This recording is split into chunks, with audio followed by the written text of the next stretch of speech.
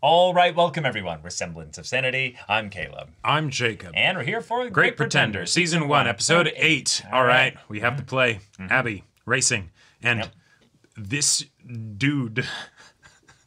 Yeah, we got you into the finale, but yeah, you have to show up this This very not sexist bastard. Yeah. He's the least sexist person ever. Absolutely. But given that you have a death wish because you went through some traumatic shit in your past, I would like to see you and Edamura talk about that. That would probably be helpful. Have some cool, vulnerable conversations here. And even if this is all, just stuff that could be used ultimately to, manipulate Edamura, those were real, flashbacks, and that was vomiting and all that stuff. So I like this because the show has given us the card saying we can bamboozle you really hard here, but this was genuine. So this is exciting from a character development standpoint. And who knows, maybe Laurent brought you on as a mechanic, not for the plane, but, for the pilot. For the heart. Yeah. So, y'all, without further ado, let's get into this. Yeah, nice.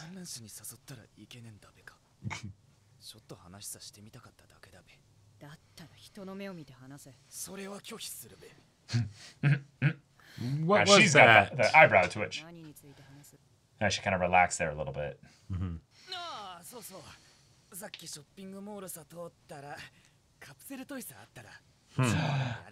Oh, one of them's a ballerina.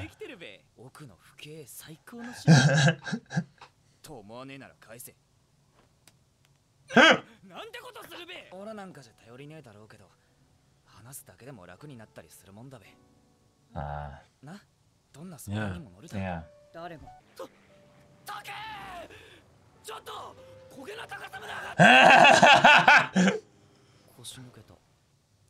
Well, I love that they brought that continuity up. The last not like when he was in the Heights. plane, and he's like,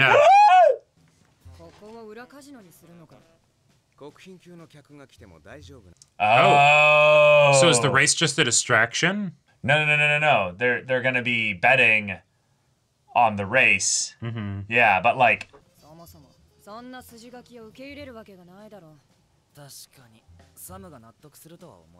Yeah, because.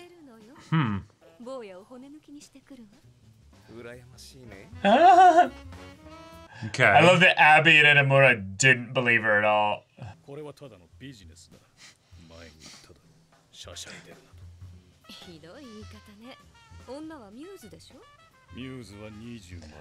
knew it! Yeah. I knew it! I knew it!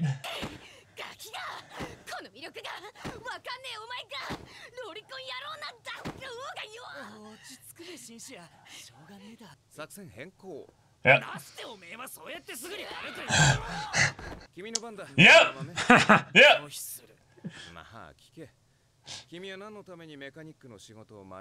Yeah. No. Yeah. Oh.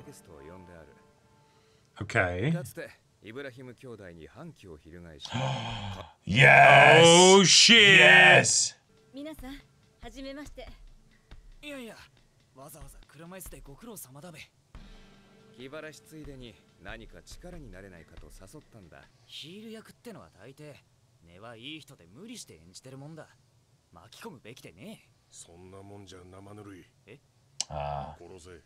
Damn. He's changed. Shit. He's changed.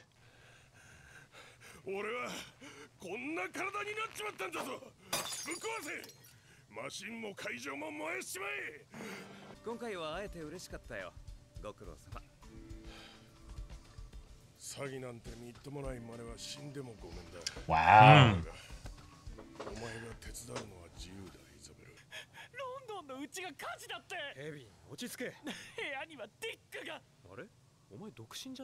Dick's my dog. もしかしてクラーク？イザベル、元気そうじゃん。ほら、ルイスの奥さんだよ。覚えてるだろ？こにちは。 Yeah. But they'd be sus of her from a mile away, right? 事故は気の毒だったな。同情する。もっともこの競技に危険はつきものだ。どの口が言うんだか。失礼よ。 Nice, nice. ルイスさんのチームにはオーストラリア戦から参加しただ。彼はまだ若いし才能もあるわ。だから再就職先を探してあげたくってここに。ま、オラたちのせいかどうかは甚だ疑問だども。疑問というと。 Yeah, nice, nice, エンジンに細工をしただ。 nice, 推測でそんなことを言うものじゃないわ。 nice. They know he's legit now. Yeah, and right, because he's not directly accusing them. He's Yeah, saying, yeah. "Oh, it could have been me," but no, there was something wrong there. あのまま飛んでいれば。やめなさい。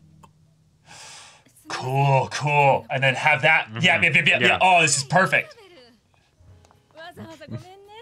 Ah, nice. Now they're gonna get him for Abby, and then they're like, "No, no, no, no, no. We want him." 本当に神の手とか呼ばれているのか。まあな。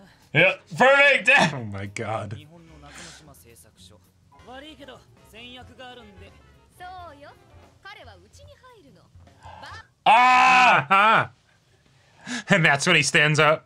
And now it'll be like they'll notice if they Yeah, if we yeah. fuck with their plane now. なんなら僕が手取り足取り教えてあげようか。 イザベル。 Just ignore him. Her husband's right in the same room. もう？なぜサムを裏切ってまで勝とうとした？そうよね。台本 Oh, 通りに続けてさえいれば、今でも飛べてたはず。 was it pride? 手だろう。 Yeah. Abby's like, I like him. Yep. Mm-hmm. Yep. ルイスはマシンに細工されて事故さあったんだべ。ってことは、初めから反逆するつもりだったんでねえか。誰がチクったんだ。さあ、 No これより way. 自分の仕事に集中してくれ。 You're kidding me. Shit. There's no way. Oh, that would be. Oh. And then she sticks around feeling guilty, you know? Yeah, yeah. Uh huh. Everybody's getting in the shower. Mm-hmm. 一緒に入るか。元軍人なのか。なんだって。 Oh, I like 思 this. いのほかセキュリティは甘めんだな。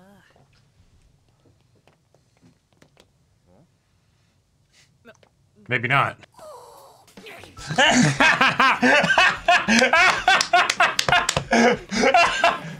Well, got him. 早かった。引くぞ。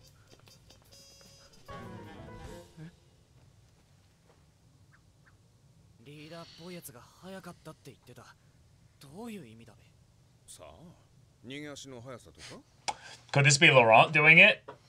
Yeah, because if they were really wanting to scare him, I think they'd go a bit further. おかげさんで夕べは楽しめただ。何のことだい？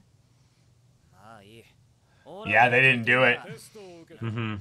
Perfect. とやらを証明してもらう。 Perfect. And now they've got the things set up to give. Yep. But it better be stable, because otherwise. ごくありふれた整備だ。何も変わらん。素人にはそう見えるだ。いいべか。プロペラってのはな。 Yeah, there you go. Give the line. 口だけだ。 Yep. And he can tell he is all talk. Yep. Mm-hmm. But then if they actually have results. と良くなっただ。 Because he was. そんなことを言うな。ぼんやり There's variance. Yeah. これだから素人は困るべ。なんだと。今の見てましたよ。今年は格段に進化してますね。加速、反応。 Perfect. Yep. レベルが上がった感じだ。 Perfect. And then there's Laurent's people. Yep. 確かに手応え This is too obvious, though. But the thing is, it's working though. 達成すればもっとタイマー伸びるだ。サム、彼を雇おう。 And there's a divide between them. Yep. 生意気だが悪いやつじゃない。 Yep.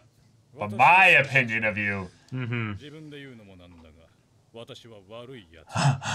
Oh. But you're not sexist. この花が匂いを嗅ぎ分ける。 Wow. 同類の匂い。 Okay, so then maybe they were his guys. こんなやつは知らん。 Oh, nice. 私がこいつらを知るわけないだろ。待ってくれ。誠をどうするんだ。聞かない方がいい。 Perfect. こいつのせいでルイスは再起不能、チームは解散、うちは大赤字だよ。 But they did it, so they Yeah, know that yeah, he yeah, didn't do it, and so that's what's going to make them think they can trust him. Right. だがな、こいつの本当の狙いは別にあった。裏カジノさ。Yeah, nice. エアレースを対象にしている裏カジノがあるらしい。このクズを連れてけ。いくらだ。このクズは私が買い。 Nice. Wow. Oh, it's all so Yeah. yeah. So twisted. Yep. 私は同類を愛している。私のような悪いやつをな。善人面してるやつよりよほど信用。 Right. Dishonest men you can always trust to be dishonest. Exactly. 付き合いきれないね。 Yeah, he's an addict. Yeah. Yeah. He belongs in the kaiju universe. Uh-huh. バレやしない。こちらはオラの Yes, perfect. Yes. I was looking at the cap and I'm like, is he gonna like Yeah. wear it for? Oh my god. こんなところがあったとはな。 But to bet the farm at a casino that you're not Yeah. completely familiar with, that's 支配人のローランです。オラの友達のマイクだ。マイク・ポート。あのドラマーの。いや、トルコ料理屋を経営し。 He's already like Yeah. good at this. Yeah. 僕は VIP 席となっておりまして、どうぞ見学してってください。じゃあ、VIP の気分でも。 Money members. Come on. Are you a member? 連絡の行き違いで昨日君を襲ったみたいだ。早かった。引くぞ。 oh my god. さあ、底なし沼にはめるぞ。トルコ料理屋さんをね。ズブズブとな。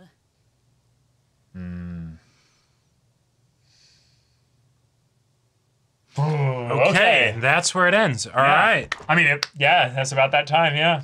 Oh, Okay. So, The con is in full yeah, effect. we went from something that was potentially super unwieldy and like oh no, how will we actually pull this off, to something that is so childishly simple. They have to do all these things of poking at the dude's ego to get him to basically not realize that after all of this stuff of, oh, I've had women try and get with me for my money, you think I'm gonna fall for something like that? He ends up falling for one of the most basic ass tricks in the Right, book. and it's because they reiterated with a different strategy here. And I like the idea that they went for the completely different angle of, oh, Edamura, yes, this is your deal. You're going to go and, mess with their other stuff here. But you're going to get caught specifically. Uh-huh. And because they know that they're the ones who sabotage things, you're going to be like, oh, cool.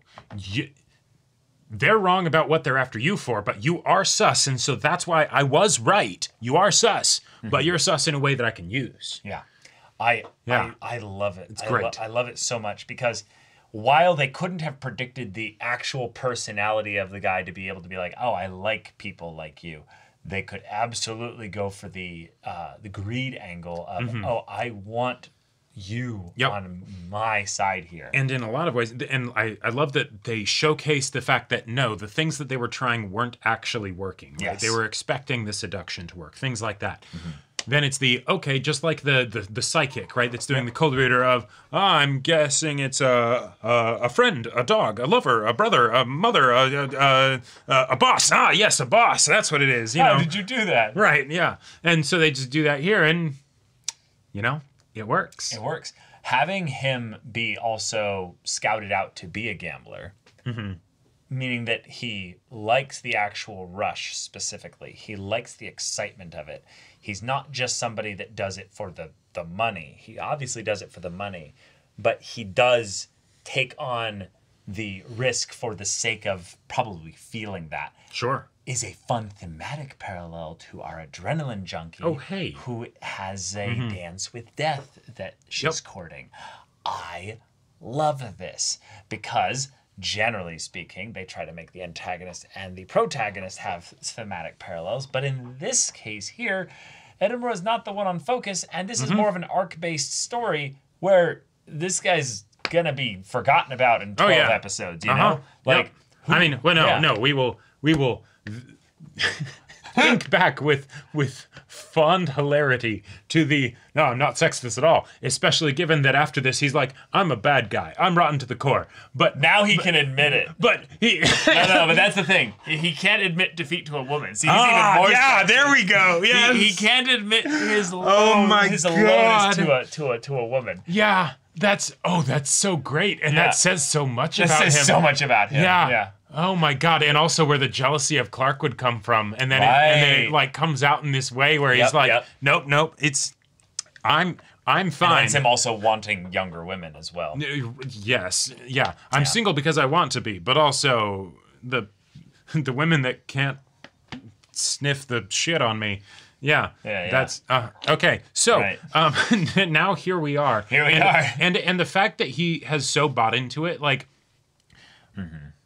on the one hand, if I were to think about like a con story structure and everything, I would think that once you see that the guy is like dancing around on your chain, that might reduce some of the enjoyment, because then you don't have the tension of like, oh wait, but how is it actually going to go?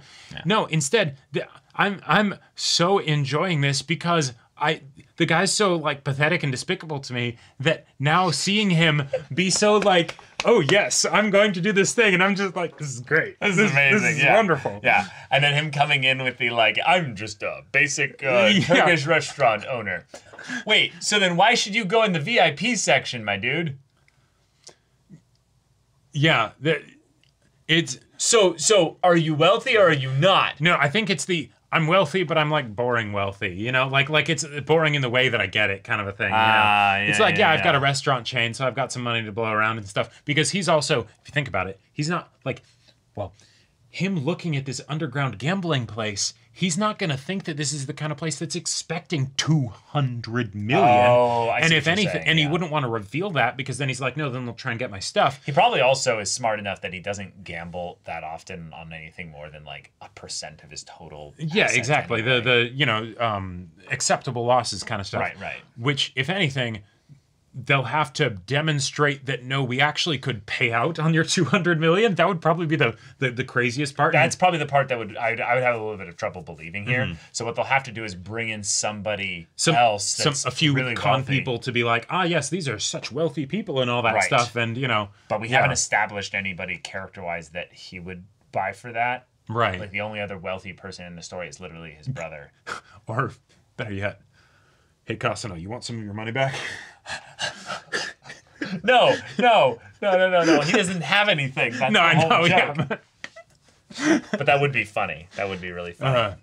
But yeah, so the law thinks they got his money, but no. He is sniffing the honey. He is starting to lay his little fly legs down and starting to deposit his shit. And we got it confirmed. Yes, that it's we did. That it's no. Once they become 20, they're that's what you're talking about confirming. Yeah. Yeah. I was also like wanting basically confirmed here that there's a very real chance that while they did bamboozle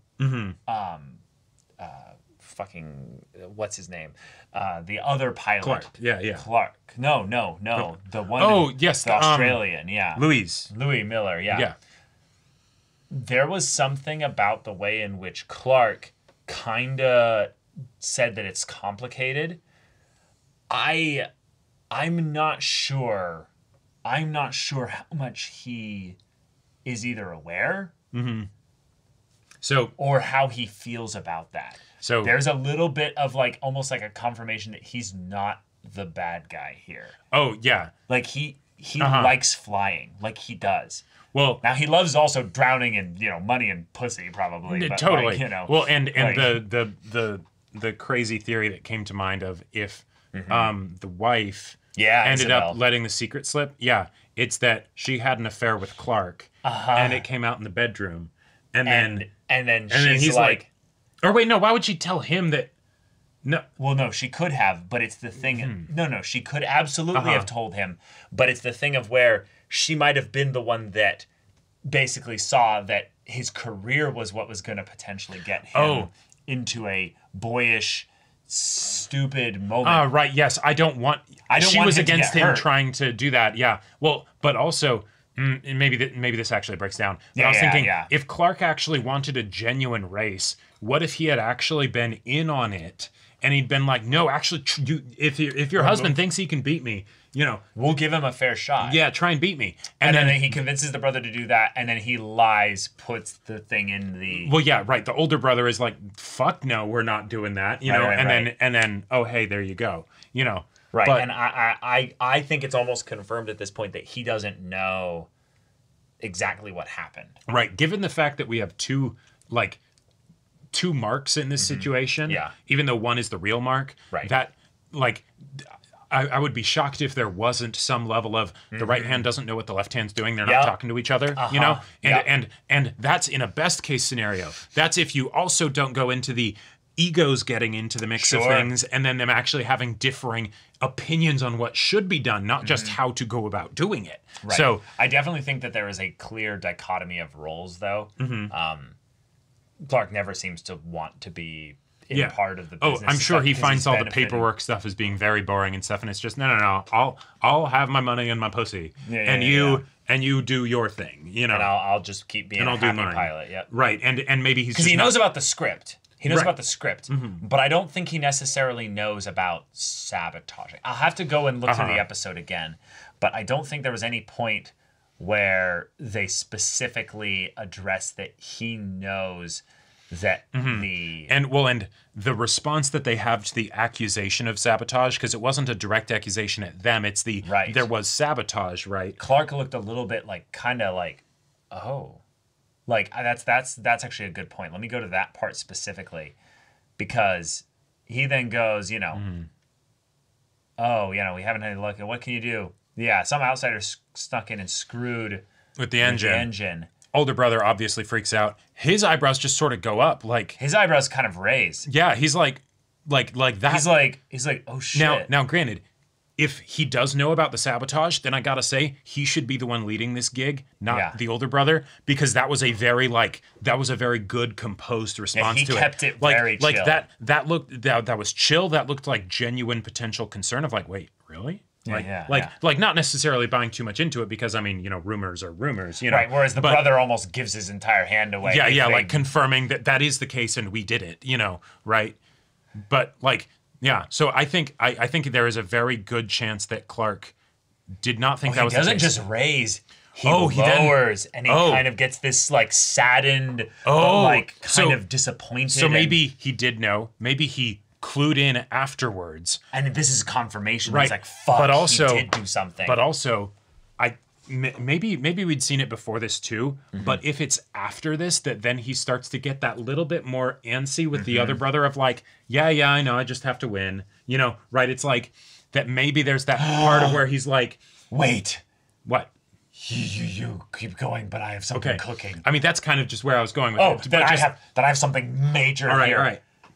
If his brother is willing to do this to all the pilots there, but his brother is a gambler and everyone expects Clark to win, would he theoretically sabotage and potentially kill his brother to cash the out sake of the really company? big? No. Just for money. Just for the big... Yeah, for the sake of the money. Yeah, because if they're doing this whole thing, if he then bets all his money on a different pilot, On Abby.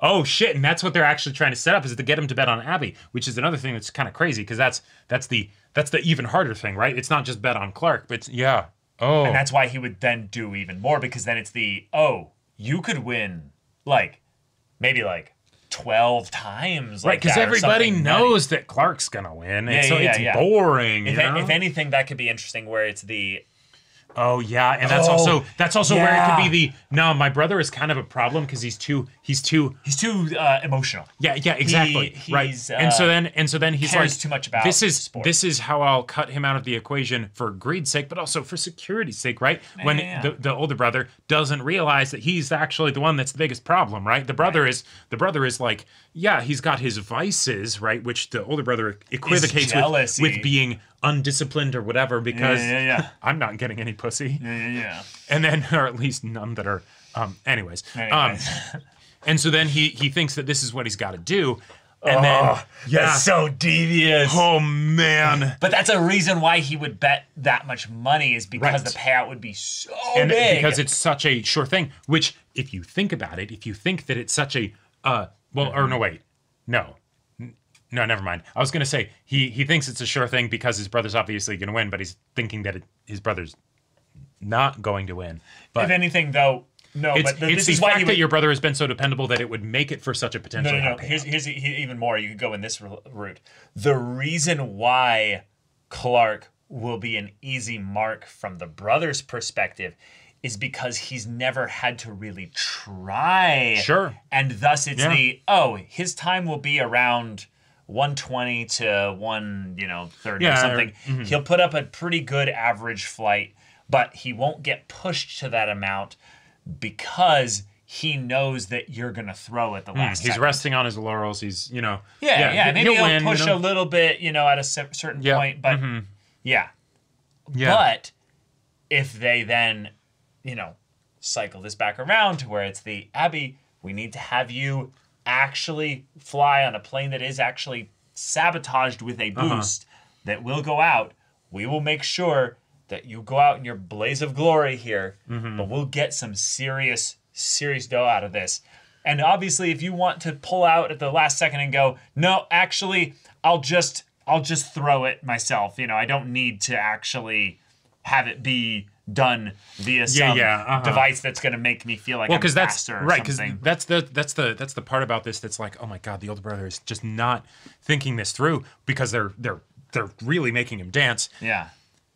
You have no recourse. No. This is not your casino. You don't even necessarily know if this casino exists. You're coming in cash. That's betting. Why he's a gambling addict. Yeah. Right. Yeah. And you're betting because you have this whole thing fixed. And so if the person just loses... Well, that's why this is all supposition. That's right. But if when they theories based on our theories at this point. No. Based on what their goal is, which I guess of course this guy doesn't know that he's gonna end up betting on Abby and all that stuff. But when Abby loses, that's what everybody expected anyways. So everyone's gonna be like, wait. Even if you did do that, why the fuck would you bet on the person who hasn't been winning? It's been boring because your brother's been winning all the time. You know, that would just out him as being someone who's fixed the races. Well, no, it wouldn't. It wouldn't. No, it wouldn't necessarily, but it would. He's really dumb. You're right, exactly. The only argument besides you're really dumb would be no, I knew it was going to happen because I've been fixing the races this whole time and and this is probably the part that's really scary is that the way they did this in the first test run of the job is they had him win a little bit. Yep. So we have to find a way to get him to win a little bit, but then bet a ton on what he knows. And maybe knows is a sure thing. Maybe that's because now that Abby beat the other guy. Well, no, because she does actually have the talent because that was with her having those mess ups. She still beat him. So, because I was thinking maybe they'd give her the juicer, Well, they can, but they just do it secretively. Sure, but it doesn't really matter. But theoretically, she might not even need that at this point if she's just in a plane that doesn't have a kill switch, But right. I think the scary part about this is that they can set up the guy to just have the obvious betting on what he knows is already a rigged race. So from his perspective, he's like, this is the easiest money ever. I've already rigged it. So all the way up to the finale, I'll just keep betting on who I know is going to win. Right. Because I run the whole script. This is hilarious. These schmucks don't realize I'm about to clean them all out. And that would be... And then the finale is and we'll continue with the big one. And he's like, I've been winning so much. Right. Sure. Yeah, he's just been winning 1 to 3 odds or something like that because, whatever. Even then, let's say he's up to 600 million at that point. Yeah. He then bets 200 million because it's the, right, and that's the part of where, they have to make sure that, that his very hesitation of wanting to test the waters of okay, I'm not going to bet all my money. Right. I mean, of course, if he did bet the 200 million, it's cash. Yeah. They just take it and leave. Right. Because this whole thing's fake anyways, right? It doesn't actually need to have anything to do with the race itself. Right. Other than maybe they only are collecting the cash when it's done, but I'd think they'd collect it beforehand because otherwise it's like, okay, I lost, but I still have my bags of 200 million. Sure. I'm not giving these up, right? I think what would be funny is if he then gets all the way to the finale and then he busts them for illegal gambling. He talks to the local authorities. He's like, oh yeah, I've been in bed with all the politicians here. This is easy. Sure. And then he's like, get him. And then he's like, I made my money. And then they have to find some way to get him to make a personal bet. And they either put Clark against him or they do something else like that. But I want this to not go exactly like the first iteration of the job. I want something to go wrong. Not just because of his whole I'm not sexist bit, but the fact that there were ways in which they're like, this is our plan, and they had to actually roll with the punches of, no, this is an actual person, even though he's also an idiot in his own special way. Yes. he's not going to do exactly what you want him to do. That's how you can make these cons feel earned rather than just, we're so smart that, we have this obtuse thing just all happen exactly the way we wanted, Right.